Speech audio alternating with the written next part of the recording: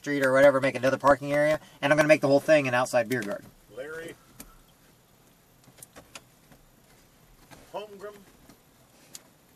Hamgrim, Hooties across the street. Mm-hmm. You could probably get about 10 cars if you were taking it down. Said she knows this guy real well. He lost his liquor license, and she was going to come over last Saturday, and she had to meet some people. Everybody confused it. There's a Hooties. I know. That's what I always tell you. That's the one that the fucking black twins work at. And then you got Hooties across right. the street from the Blind Pig. Exactly. But she said this Larry that owns Hooties lost his liquor license, and he's been going down to county market and buying booze and selling it on weekends over there. I believe it. And she said he'll ask top dollar for it, but he would sell. What it's worth, I have no clue. Well, we don't want it right now. We just want to get that plaza right now. But what I want to do is I want to buy the houses to one side. I didn't want to buy that. That way I got parking on both sides. Well, I told him. I said, and then I want to turn that whole thing into an outside beer garden. Yeah, I know you do. Because all those houses right there, did you know they're not owned? They're all rented out. They're all rentals. All of them. Well, pretty much because Peggy lives on that side of town. She knows a lot of those people. And majority of those houses right there on 12th Street are rentals. She also told me, she said, when the Blind Pig was open, it was not a nightclub, but she said when it was open, a lot of those houses around there were the Blind Pig's customers. Yeah, they exactly. liked it. To give you an idea, right behind Bob's house, which a lot of people don't know, my uncle owns all those houses. He owns the one that's right behind it. Then my aunt lives in the next house. By the way, that's Jack Holschlag. That's his mother-in-law. That's my aunt. Okay. So it goes my uncle's houses and then Jack. So if I get all Bob's in them, my Uncle Eddie would sell to me in a heartbeat. Actually, probably just give it to me so I can turn that entire area right there up until the alley, a parking lot. Well, that's what I told Jan. I said he'd like to tear down Hooties and turn that into a parking lot. Mm-hmm. She said... And I also want to do the other side of the street, too. And that where Freeze's video used to be, which is a church, which they're not keeping up with their rent or anything else. They want to get them out of there. Plus, that one house is for sale. I'd like to get that, too, and turn that into a parking lot. So if I can get 3 parking lots around it, yeah. Then I can actually add on, and I can have an outside beer garden, but I can make the building so big, the beer garden can be on the roof. You take care of yourself. But that's just like future plans that if I can make that, that way the parking lots will be all across the street, but then you can go, how big I can make that place? This truck driver also said about a beer garden. He said, with the smoking laws and stuff, he said that's necessary, he thought. But he said, would that interfere with, he's been by the plaza. He said, if he puts a beer garden out there, how much parking space would that take away from your parking space? A lot. Like I said, right now I would have to do some, but you know what, I'm worried about that later. You know why? Because like I said, there's always something you do, and people can park in the street if they have to for right now. Well, if you kept your whole...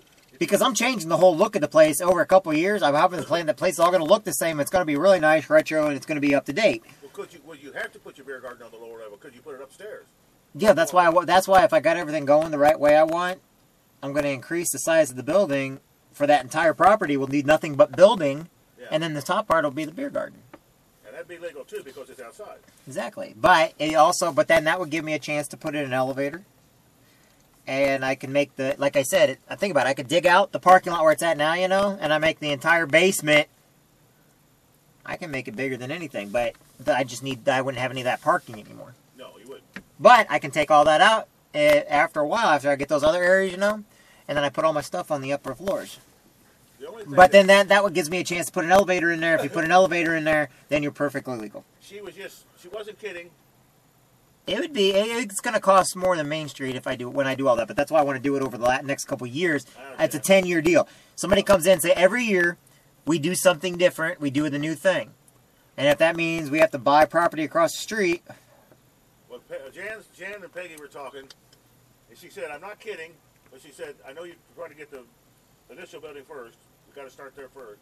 But she said, why wouldn't Jeff just eliminate that whole parking area and build on and make that just one big fucking nightclub?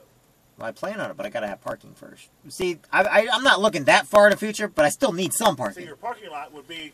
I know what you mean. A building for a nightclub attached. That's what I just got done saying. Yeah. That whole thing's going to be building.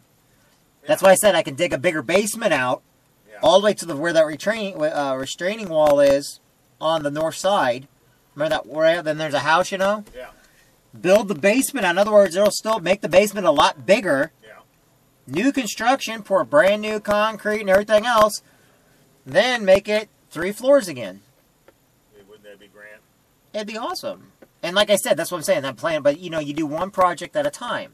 First project, getting the building. Once we get the building, we start renovations. Because I don't give a fuck what anybody Once says. we have something, I bet you we can get some other people to come in and get involved. I know we can too. And so does Peggy and Jan. That's what they're working on. Well, what I'm trying to say is, she said, don't that make you fucking nervous? This is just a little while ago before you showed up. I said, what the fuck are you talking about? She's really working her ass off on this. She said, this guy could sell this motherfucker anytime. He said. Then we go to a different project. I'm tired, but and trust me, of all people that knows, I don't got money. I ain't got nothing. I've been doing everything in my power to clean my name up, to get everything, get people back on, you know. When people tell me nowadays... I guess we just don't want to lose a blind pig, is what we're saying. We didn't want to lose Main Street either. I would. I'd take that back in 6 seconds. It might still be for sale. We just don't know. Well, it's for sale. No, I mean, I don't think it's sold to those Macomb people. I don't either now.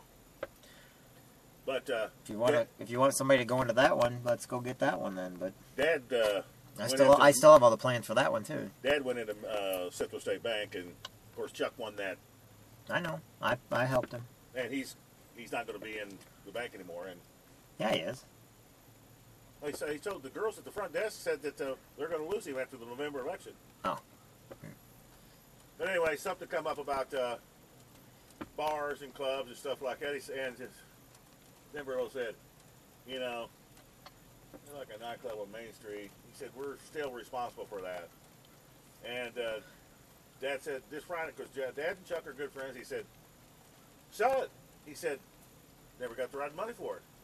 It's for sale. So I don't know where this fucking Lacey got this fucking deal with this Macomb group. I know. I just can't find anybody to help me. I can't find anybody to help me with anything, so. But from reading between the lines, somebody walked in there with $375,000 to $400,000. I know. They're going to have the keys to that fucking building. But it's going to cost a lot more for the upkeep and the upgrade. And see, the problem with that place is I made it really big, but because of the guy killing himself, the fact is, you need more. It's not done, and that they don't know that because they're dumb.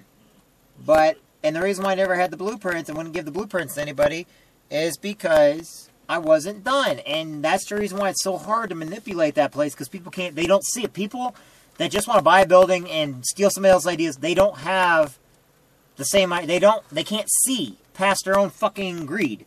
Me, I could see past the greed. That's the reason why instead of making money on the place, I got the majority of it built. But you know what? Everybody wanted to fuck me over. Well, I guess McEwen don't give a fuck because they're satisfied with just leasing that place. What would you? They only pay $1,000 a month for rent. But how can you make money on 8 hours a week? That's easy. It's the only nightclub in Quincy. Think about it. Backwater's gone. Yes, there's other nightclubs, but they're all dives. Think about it. Being the best of the worst is still being the best. True, but Jerry that cuts my hair down on 3rd and Main said that doesn't really have a real good reputation. People aren't going there as much as they used to. No, but neither does Twilight Zone, neither does Casino, and neither does frickin' Port's Place. Well, that's true. And that place underneath 3rd Down, or used to be, that ain't nothing worth bragging about either, which I told you it wasn't. That's what Jamie said, Peggy's friend. He said there's no place to really say, Quincy, Illinois has got a great nightclub. We don't have shit, he said. I did for a while, but you know what? Nobody wanted to listen to a 20-some-year-old kid. And I was right the whole time. Guess what? Have they gone anywhere? Other than getting rid of me, have they gone anywhere? Have they got anywhere? Has anything changed? No. No. It's gotten worse. And they keep bragging about all these other businesses and stuff, and those businesses aren't doing any better. No, I know it. But I understand, now they have all that help down there, and they're not able to do shit. What help?